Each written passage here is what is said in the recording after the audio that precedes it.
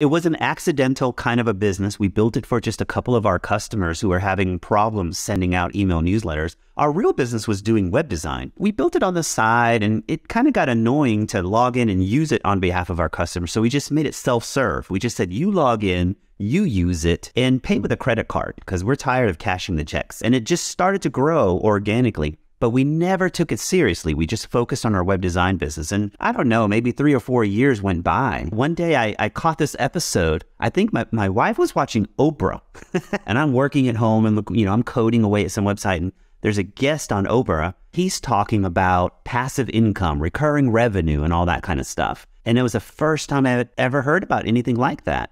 And so I stopped coding and I listened and I said, this guy's onto something. And I just started thinking, should I get into real estate? What kind of recurring revenue business can I do? Meanwhile, MailChimp's sitting here making recurring revenue, by the way. I'm like, what should I do? What could be the next business?